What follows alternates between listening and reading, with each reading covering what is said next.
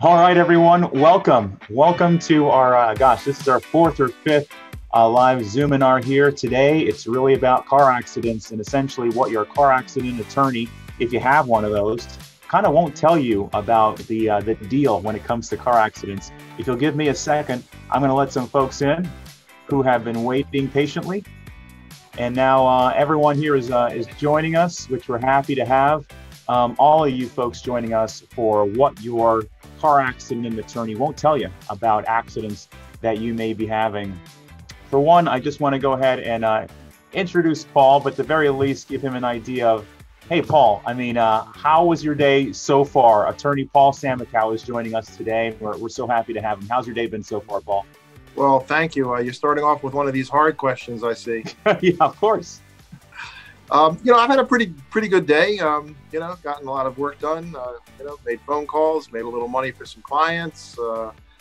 With today's world, always had some tech issues, including getting on this call with you with Zoom. I think that's what the number one hot stock in the entire world right now. And for me, it just doesn't like me. But here I am. So I'd have to give this a double plus check mark on how my day has been so far.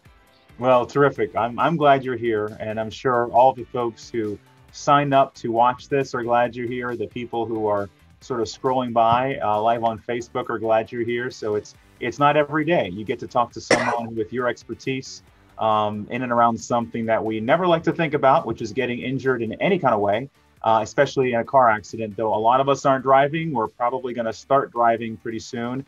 And I know I'm rusty as far as driving goes. So I'm looking forward to having, a little bit of a slow burn into getting back into the driver's seat. All right, folks are coming in. You might see me sort of switch my eyes over to what's going on here. And every once in a while, and I'll let some people in, there'll be some dinging. But like I said, we're glad that they're here and are looking forward to the next steps here. All right, and I'm messing here with the views as well. How this is going to go is very similar to previous calls and previous Zoominars that we've had.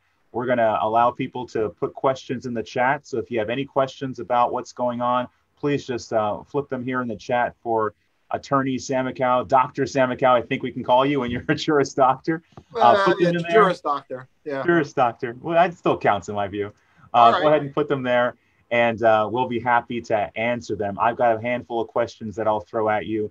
And there'll probably be some additional things you'll want to toss in for us to listen to. But so glad you're here, Paul. Thank you so much. With that, I'm going to go ahead and share my screen since a lot of us are already here. Okay, so here we are. If you came to what your accident attorney won't tell you, then you came to the right Zoominar. And this is one of the great photos of Paul Samikow. I know he's got a lot. So happy to have him here, as I've said before. Paul's been in business a long time. I think he admits to 40 years on his website. And so we're excited to bring his experience along with his expertise to talk about essentially what to do when you get into a car accident and some of the things you maybe don't ever hear that you should basically take action around when you're in this crazy emotional state of having maybe injured your car for sure, but potentially even injured yourself. And so what we'll do first is we'll just go ahead and learn about the firm before I formally introduce Paul.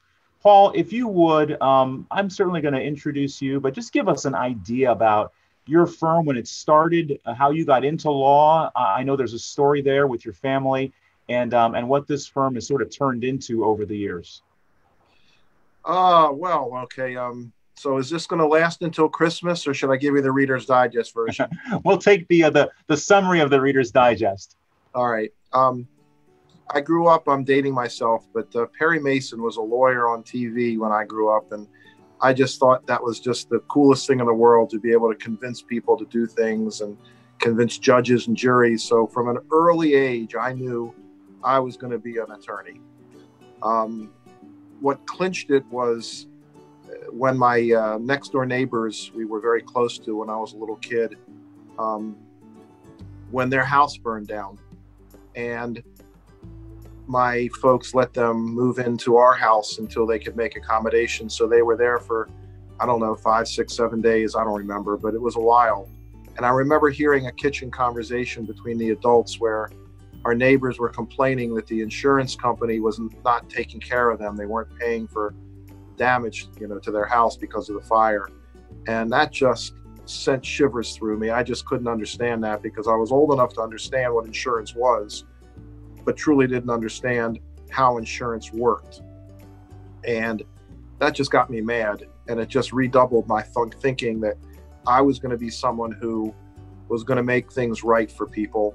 And, I've navigated in 40 years, 35 of them have been handling injury claims, people who have been injured because others didn't do something they should have done, or they didn't do something they should have done, negligence. Most of my cases are car accidents, or people fall down and they slip and they hurt themselves, or a dog bite where the dog wasn't on the leash and should have been, or, even something like walking through the store and the box falls on your head because it wasn't, put up properly. So that's really the quick summary of how I got to where I am. And I've loved every minute of it. I wouldn't trade what I do for anything in the world.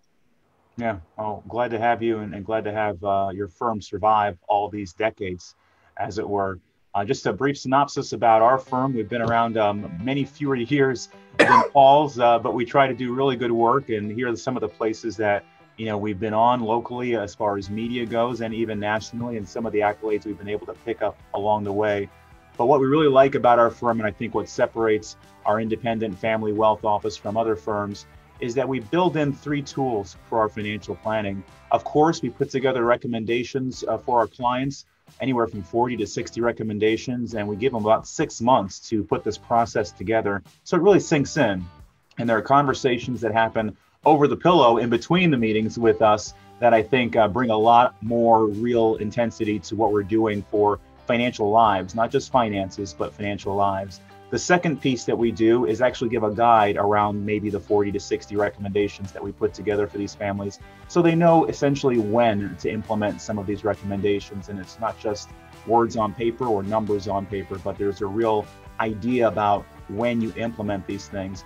And I say the last thing that we do, and this is incredibly distinct, is we build a family governance process within and maybe alongside the financial planning process. This gets into essentially family legacy, but also the past, how our clients grew up, what they're bringing to the table, and what they'd like money and life to mean in the future.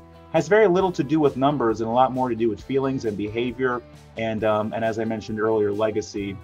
These 3 tools, the recommendations, the implementation, and the family governance guide, give families a real grip on what exactly we're not only doing today, but what we're going to be doing in the future. And I mean doing, not just the numbers, but really what it works for our family. Anyway, we enjoy that, and we love sharing that with our clients. But today we're going to talk with someone that is in an entirely different area, not something you typically get from a family wealth advisor. What we like to do with our clients is give them access to people that are going to build a team around them. Typically, that's going to be an estate planner, it's going to be a CPA, it's going to be a mortgage person, and we've had some of those folks on already. But not every advisor also points in this, I think, necessity around someone who could be an injury attorney, someone who can be there in one of your worst moments in life. And today we've got Paul Samakow to lead us in a little bit of a discussion and talk about some of those ideas around what you should do should the worst happen. Now, let me give you a little read up on Paul. If you didn't have time to look at his website, yes, I keep ribbing him whenever I see 1980 and I do the quick math. It's not 20 years anymore, it's 40 years, which is pretty amazing. So he's been in business a good while, working really just focused on making sure people get in and around their injuries and get compensation if necessary. He's written not 1 book, not 2 books, but 5 books. And there's a link that I'll send out later to download one of those books for free, I believe, Paul, right? So people can get access. Thank you so much for that. People can get access to this book, which I have. And this is a little bit what it looks like. You can't see on the tiny screen, but you'll be able to see a picture of it, as I think you already have. So he's written 5 books, which is terrific. He's got a handful of offices in the area and outside the area, a little bit outside. He lists as one of his qualities that people are surprised about and may be surprised when it comes to an attorney as listening. Now that's really what separates him from a lot of other attorneys you might engage, someone who listens to exactly what's ailing you and where he can find a way to help. One of the few attorneys that hands out his mobile phone number as well, which we actually have on the screen too. The last thing that I'll speak to, and I know he has a lot more to say about, is some deep roots with the Hispanic community in the area. That's something that I think probably over a couple of decades now, Paul, you've been able to really engage. And I'd love to hear more about that.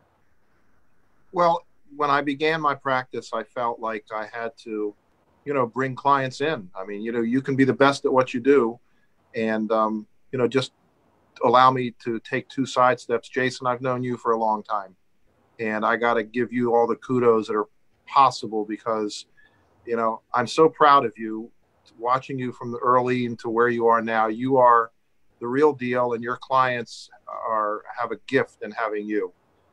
You are a sensational individual, and I know that the work you do is also beyond any measure of fantastic. So thank you for having me on here. But thanks for saying so. Yeah, you wanted to know how I got into that kind of niche market, and it really is just a simple decision that was made. You could be the best at what you do, but if nobody knows what you're doing, you could sit there and you'd be playing darts all day. When I first started doing this, I did a lot of research and was very quickly understanding that there's a very large segment of our community that isn't being properly represented, and that's people who are Hispanic in origin and Latino, and they often don't speak English. And I felt like I could go into that market and make my services known, and I would be able to be someone that could be a resource to that community. And that's exactly what's happened. So, I represent people of all different shapes and sizes and ethnicities and nationalities, and but a large number of my clients are Hispanic. I think I can tell you very honestly that I've represented people from virtually every country in the world where Hispanic or Spanish is the primary language.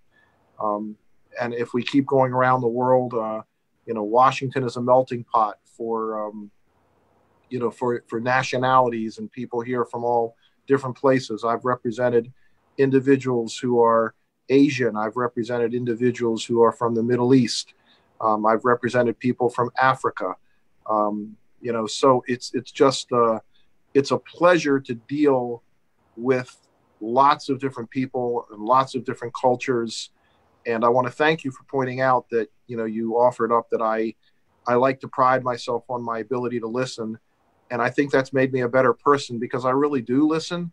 And when I have all the different perspectives from all over the world, I'm certainly not a world traveler. I'd like to travel a lot more, but I think it gives me a unique perspective on people that maybe some others that don't have the diversity of clientele that I do may not have.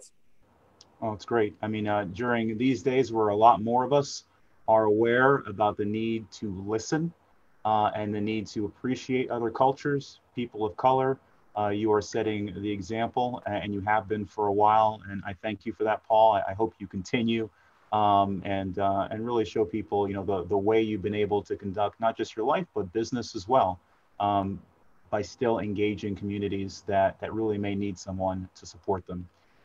With that, we're going to go now to the Q&A that we've proposed here. And as I mentioned before, if a question pops up in your mind that you'd like to ask the expert here about really what to do in the case of a car accident, or you've had a situation that's made you feel like, man, I wish I knew more at the time, but I want to make sure that the next time something happens to me, I'm not going to be the one that's essentially in a losing position, then now's your opportunity. Put that question in the chat. And as they come in, I'll throw them at Paul. But for now, I'll just ask the basic question that you pose on your website, Paul. What are the first things? I realized it was not one thing. What are the first things we should do when we get into a car accident? Jason, the very first thing you should do is just make sure you're okay.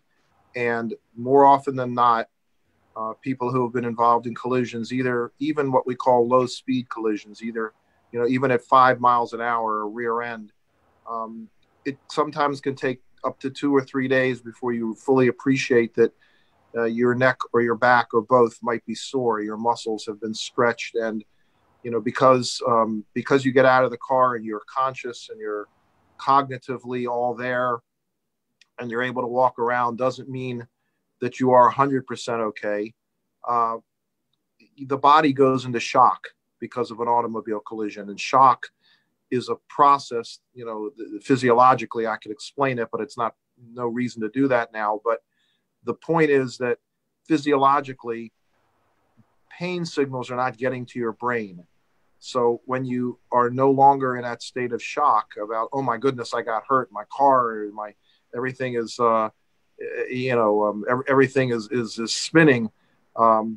You want to just take a moment or two and just see if you're all right. And it's appropriate and necessary to get medical treatment to just make sure you're okay. And clearly, if there's a serious injury, the first concern is getting someone to call, medical services and ambulance, because, the sooner you get medical treatment, the better off you're going to be long term. Well, Paul, you mentioned medical treatment. If I can stop you there, because a question came in the chat, and is there a time limit when you? Oh, there is. Okay, tell us about that in your answer. Every state has what's called a statute of limitations, and that's a time limit. So in Virginia, it's 2 years. In Maryland, it's 3 years. So if you're injured in one of those jurisdictions, you have that period of time from the date of the automobile collision in which to file a claim, or a lawsuit must be filed before that deadline. Because if neither of those happen, when you say file a claim, I should say settle your claim out of court with the other party's insurance company. If you don't settle or file the lawsuit within the deadline, you wait one more day, too bad, you're out of luck. Wow. Okay. And you were about to say something else before I jumped in. Did I? Well, yeah, you asked me for the things that you should do. The next thing you want to do, if possible, is take lots of pictures. Take a picture of where the accident happened. Take a picture of the damage to the car. Take a picture of the other person, if you can get away with it, that caused the accident. The more photos you have, the more likely it is that the claim is going to be accepted. Because look, you have a lane change, and you want to take a picture of your car showing the damage, of course, but the other driver later on is going to claim that you came into their lane.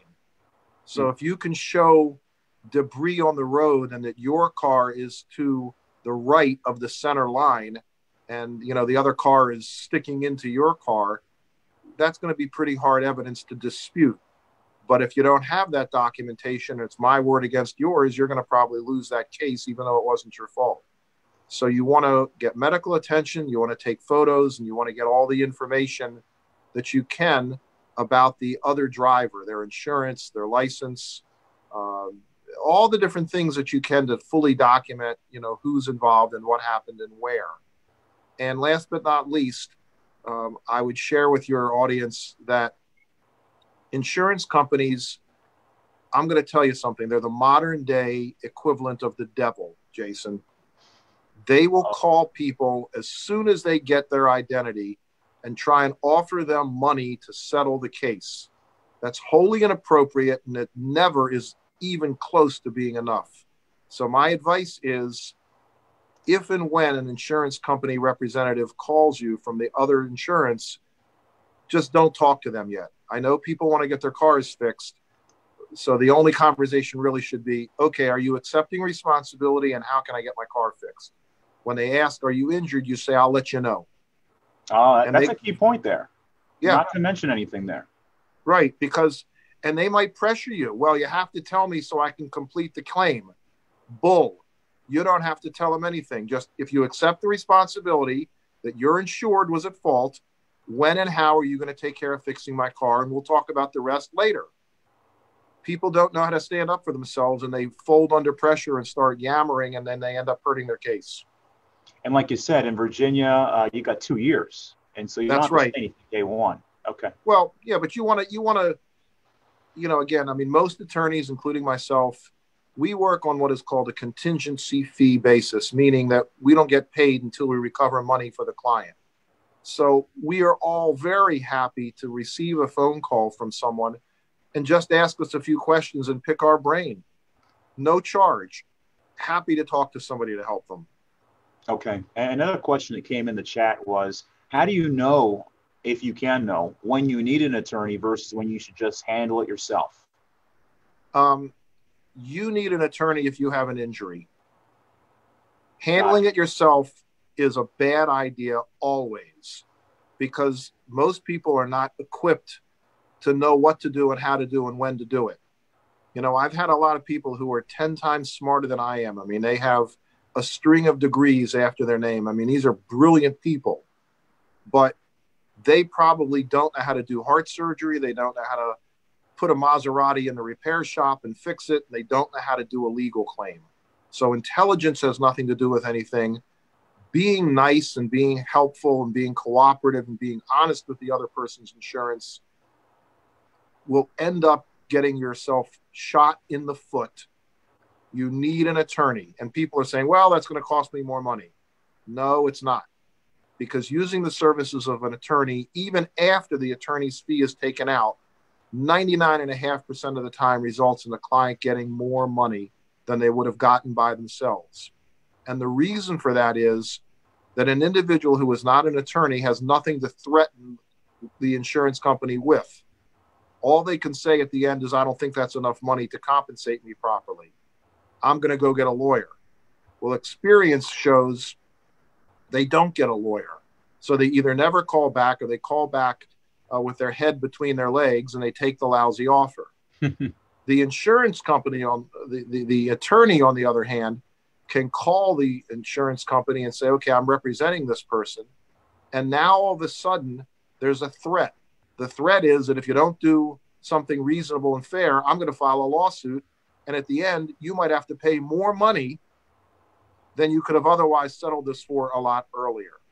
So nobody wants to go to court, including the insurance companies. Insurance companies are animals of risk aversion. At the end of every week, at the end of every month, at the end of every quarter, and certainly at the end of every year, they look at how many cases are on their books and what is their possible exposure in having to pay claims. And if those numbers are big, they do everything they can to get rid of them, because they want their investors and their stockholders to see smaller numbers. So getting an attorney is always the right thing to do, unless it is that you just got a little bump and you went to your primary care doctor one time and he said, you're going to be fine, take some aspirin and don't bother me again. And you are fine. Then you don't need an attorney. But if there's any even minor consequence where you're going to a therapy or a chiropractor, or you have x-rays taken, or, you know, heaven forbid, MRI or CT scans. I mean, if there's anything at all, having an attorney is better and gets you more money and alleviates the aggravation of having to deal with insurance companies. Well, that's helpful. It makes sense. Anything more than a bump, any kind of ongoing, get an attorney. And I'll just ask that the following question we have here on the list. You develop relationships with a tax attorney if you feel like your taxes are complex. An estate attorney you might just see once every couple of years, but it's still a relationship. Do you believe, and I know I'm asking a biased question for you, that people should have at least some kind of relationship with an injury attorney? Well, I'm not a transactional attorney where I'm going to continue to be giving services to clients, but having an attorney that you know and you like and you trust, I think, is always valuable. Look, we are not a world of people on an island unto ourselves. I like to think that myself, there are things that I don't know. I don't know what I don't know. And I hope that I'm smart enough in those situations when I'm stuck with something to reach out and to get information. And so that's what an attorney like me can do for people. I don't just help people when they get hurt in an accident. I counsel them on their automobile insurance. I can give them all kinds of information. The book, they should absolutely download that book. It's absolutely free. accidentlawbook.com. So therein, you're getting information. And just one small concept, Jason. Most people think about money, the premium they're going to spend on their accident, on their auto insurance. That's not the proper analysis. Sure, you don't want to be spending double or triple what everybody else is charging, but people need to have good coverage, because if they don't, they're exposing themselves to risk and the reversal if someone else doesn't have good insurance and causes the accident, their own insurance can fill in the gap. So if you have small limits, you could be a hurting cowboy, as the expression goes. So I counsel clients on that kind of information and encourage them to get good coverage. And I can make recommendations as to what that coverage is. You know, typically it's not about the car. You could have an old beat up Volkswagen from 1987, but that has nothing to do with you and your body. You want to cover your body. You want to cover the potential for injury. So getting small limits insurance is a bad idea. And I explain that to people who sometimes had no clue. Wow. And, you know, where can you find what those numbers are? Somewhere in your insurance policy? Well, yeah. I mean, when you go online or call your agent, they're going to ask you what limits you want. So again, with my book, you can, you know, look and see what those limits should be at a minimum. Oftentimes they just say something like, you want the limits you had last year? And people don't even understand. And they go, yeah, sure. That's the cheapest price, right? That's the wrong kind of conversation. Minimum limits in Virginia are $25,000. Minimum limits in Maryland are $30,000. That's nothing. What if you had knee surgery? I have 1 out of every 15 cases, people bump their knee up under the dashboard because of a violent collision. The knee surgery, the anesthesia, the physical therapy, the doctor's fee, before you even blink, that's $40,000 or $50,000. But if they only have $25,000 in coverage, again, they could be a hurting cowboy. So these numbers are there on a declarations page in your auto insurance policy. People should go and look at that. And I invite your audience to call me. Again, absolutely free. I'm happy to have them tell me what they have, and I'll make recommendations to them. And I'll put it out there right now. Yeah. A minimum that people should have on liability insurance is $100,000. So if you have a $25,000 policy now, let's just pick a number. Let's say it costs you $180 for that insurance. To make a multiple of 4 to get from 25,000 to 100,000, you're not multiplying the premium by 4. From 180, it might go to 200. I mean, it's a minuscule additional premium amount for increase in coverage, which is very important. Well, you know, and I'm looking at your book right now. I'm not sure if anyone could see me, but I'm on page 21, and I think you'll have it as a download in the PDF if you go to the accidentlawbook.com. And that's where you go into Maryland, Virginia, and the numbers. So that's really helpful for certain. I think a lot of folks believe, and I'll ask the question, if I get injured in a car accident, doesn't my health insurance cover it? It may, and it may not. It's a good thing if it does. In Virginia, if you're just having the standard routine policy of health insurance and they pay your bills, you don't have to pay them back. Now, if you have a government agency that you got your insurance company from, it's a government type sponsored or federal program, then you will have to pay some of it back. In Maryland, not so good. But still, either way, if the insurance gets involved, and even if you do have to pay them back, at the end of the day, you're still better off. And because your health insurance paid doesn't eliminate the requirement that the at-fault party's insurance company pay. So you get paid, in effect, twice. Great. And that's the way it's supposed to be. There's a question here in the chat. How do you figure out an appropriate compensation amount for pain and suffering, or other things that are intangible, such as the school bus driver being so upset by the accident that she can no longer work at her job? You know what, Jason? I get this question 75% of the time when clients hire me. What's my case worth, Paul? And I say to them, do you understand the game of baseball? And they all nod yes. Well, I'm going to ask the client then, what's the score going to be at the end of the first inning? What's the final score going to be of the game at the end of the first inning? Can you predict? And they all say, well, we don't know. We got to play the other 8 innings. So the answer to the question is, at the beginning of the case, there's no way to predict what the final resolution and compensation would be. There are hundreds of factors that have to do with the experience of the attorney, the jurisdiction you're in. So again, Jason, you're an African American individual, and like it or not, if you got hurt in Prince George's County, that would be better than if you got hurt in Arlington County. Wow.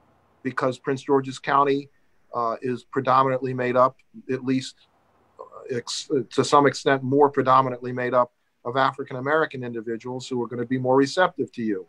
And an attorney who doesn't acknowledge that and understand it and deal with it is missing the boat. So, again, with my Hispanic clients, there sometimes is a built-in prejudice about individuals who come before a court or a jury and can't speak English, but we do the best we can. But, we look at lots of things. We look at jurisdiction. We look at the age of the person. We look at how long they were getting a medical treatment. We look at the nature and extent of their injuries. Someone with one broken arm gets half as much money as someone with two broken arms. So there's no formula, but it is just simply a situation of the attorney looking at everything there is and evaluating it. And that's one of the things in my book that's titled The Things Your Auto Accident Attorney Won't Tell You. Well, I will tell you what I think your case is worth after I've evaluated it at the end, when you're all done with your treatment. I don't want to evaluate your case if you're still going to the doctor, because what happens then in the future wouldn't be considered. But I actually send a letter to my clients when everything is done with my evaluation, and it gives them an opportunity to consider what I'm telling them. And sometimes they've come in and they'd say, wait a minute, what about this? And I go, oh my goodness, I didn't see that. I didn't know it. So we increase the value. And sometimes they come in and they say, well, you don't understand my pain. Well, in fact, I do. That's what I do professionally. I Right. do understand people's pain. And because they want more money doesn't mean they're going to get it. So that's a stark reality of our judicial system. You can't just, get into an accident and say, all right, well, I should get $3 million. That's not going to happen unless there's some devastating, life-threatening injury where you can never be even 1/10 of what you were before. So again, in answer to that individual's question, there is no absolute answer. It is a process of evaluation considering as many factors as possible. Oh, that's fair. That's fair. And I'm going to combine the chat question with one of the bullets on here. One of the bullets is, how do you work with insurance companies? And the chat question is, are some insurance companies worse or better than others with respect to settling cases fairly? Without question. We are in a war, plaintiffs' lawyers like me, with certain insurance companies. And we know who the good ones are, and we know who the bad ones are. Okay. There are some insurance companies where I will not even bother sending them anything to try and negotiate with them. I just file the lawsuit because I know that if I try to negotiate with them, let me just give you an example. Let's say I think my client has a right to $15,000 in compensation. There are certain companies that will give me 13, 14, 15, 16. There are a couple that might actually give me 20.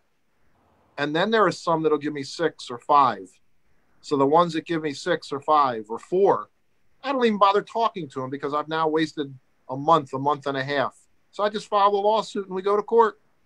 So absolutely, yeah. There are, what is the name of that old song? The Good, the Bad, and the Ugly. Yeah, old and movie too. There are some that are so ugly, Jason, that I don't care who you are, you don't want to look at them. They're that ugly. Now, you probably don't want to name names, but are there the companies that advertise on TV, are they more likely good, bad, or ugly? I can't name names. And, I think I've seen ads from virtually every company. So, okay. Yeah, you pay attention to them. The fact that they advertise just means they want you to buy their insurance. That's all it is. It's an ad. Yeah, of course. It's an ad, of course. Well, tell us a little bit with the time left we have. Your idea behind the Samicao Club, that's pretty new. Oh, well, thank you for asking. I'm an attorney now 40 years, and the practice area is injury claims. But over the years, I've gotten hundreds, thousands of inquiries from people, and I'll give them my time as best I can here and there and now and again to help them with whatever it is that they have a problem with. And it all of a sudden dawned on me about, I don't know, a year ago, that people really do need legal services, and it's expensive.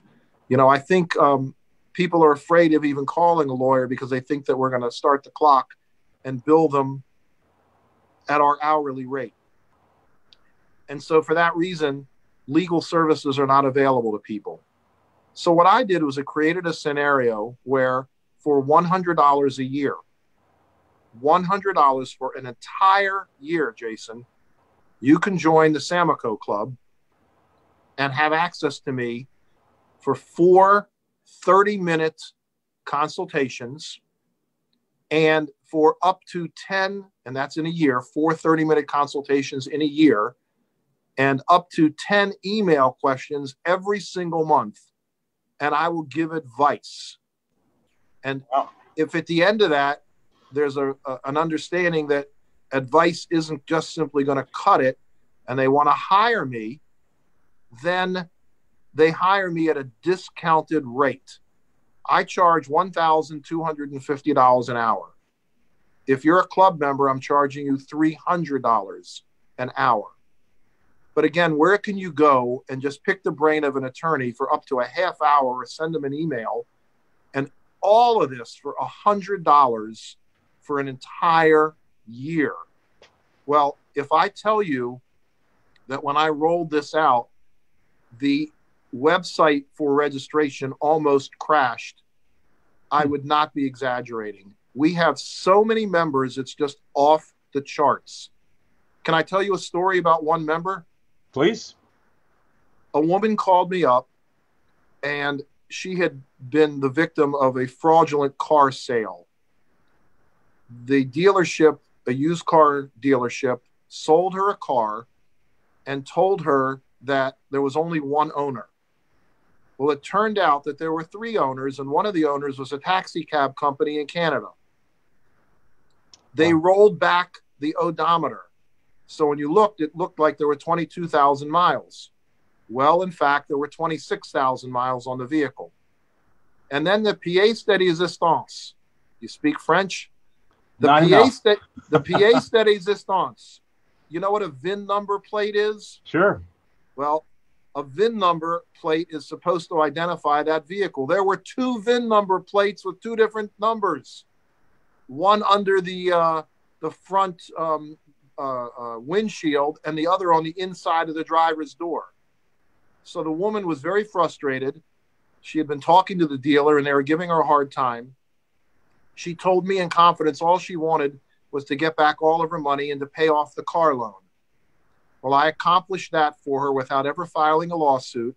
And there's a federal statute which allows her to get the higher of $10,000 or actual damages.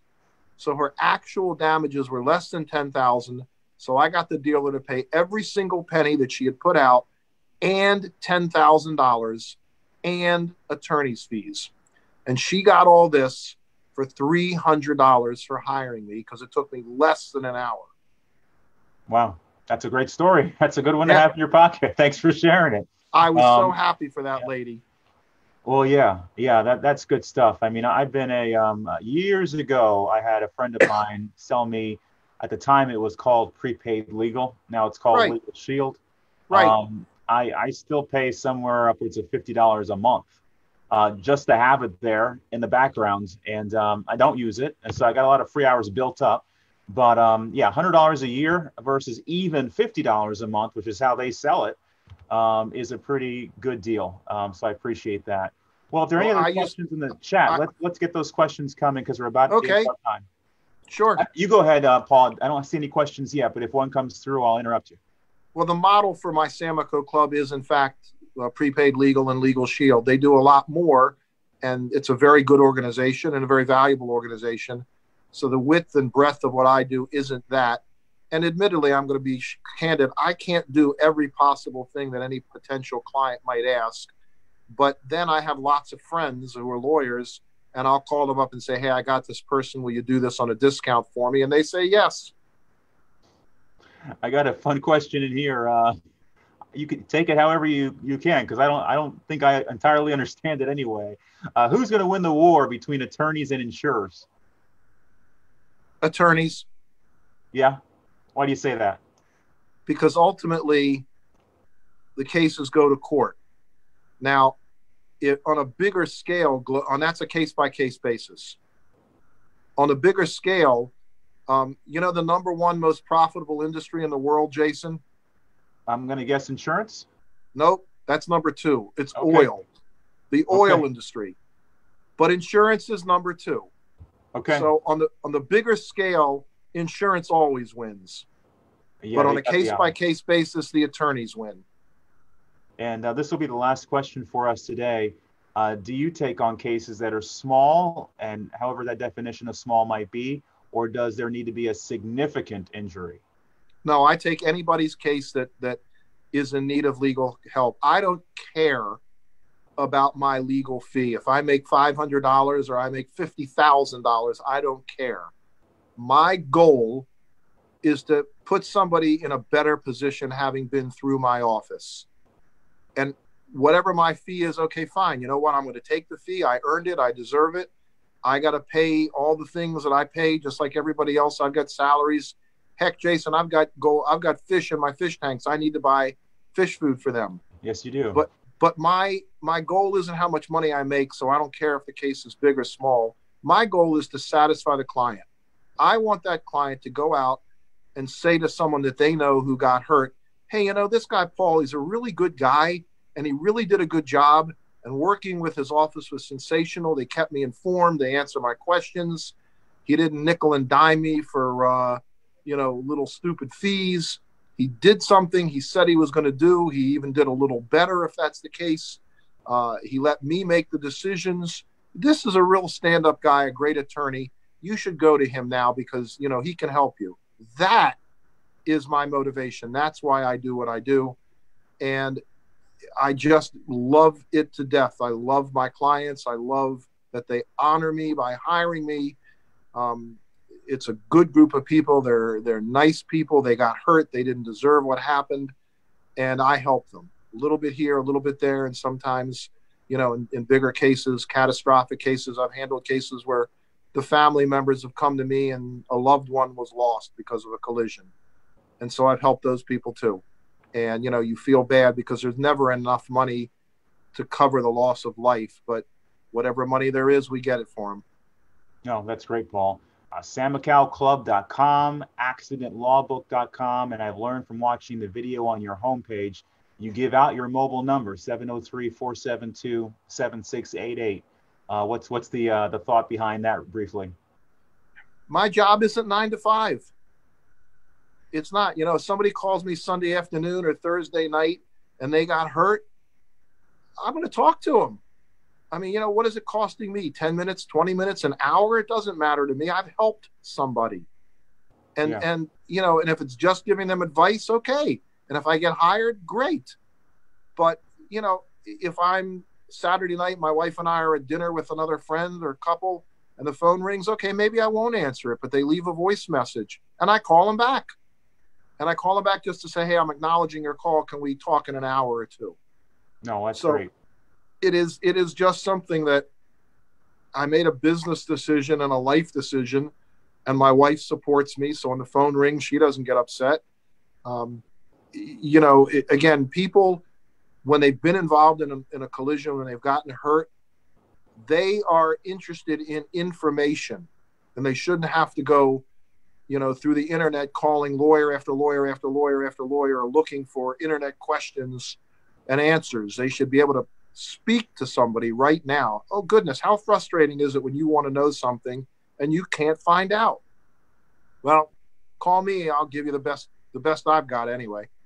No, it's terrific. Well, everyone brace. I'm gonna go back to our bigger faces here, and so we've got our shots a lot bigger here.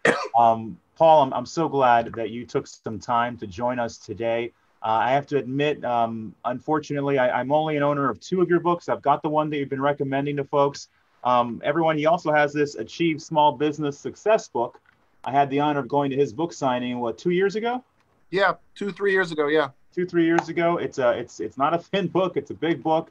Like we said, he's an author of 5 books. I only have 2 out of 5, Paul, forgive me. But Paul, before we go, is there just one thing that you hope people learn from this Zoominar today that they can take home with them and maybe follow up on? We didn't discuss this, but I'm going to give your audience a message that I always give to everybody. It's a 2-pronged message. Number 1, don't even think about using that mobile or cell phone when you're behind the wheel. Don't even think about it. It takes a fraction of a second to be dead because you weren't paying attention. Whatever you're doing, texting, surfing the internet, answering a phone call, making a phone call, looking at Facebook, it's not worth it. It'll wait. Put that phone down. The second thing I want to share with people is a philosophy that I have, and it's maybe sounds a little cheesy, but you asked, so I get to answer. That's how it works. I'm a believer in helping people. Doesn't mean you have to go out of your way 10 blocks or donate $500 that you don't have. But for goodness sakes, the woman that's carrying bags or the man who's carrying bags and they don't have a hand free, open the door. Donate some of your time to a charity.